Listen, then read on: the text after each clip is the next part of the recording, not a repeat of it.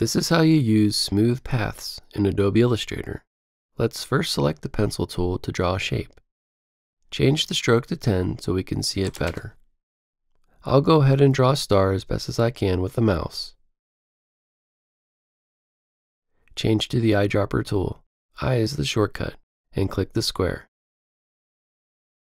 Under Object, go to Path, Smooth. It brings up this slider. As you drag it to the right, it increases the curves.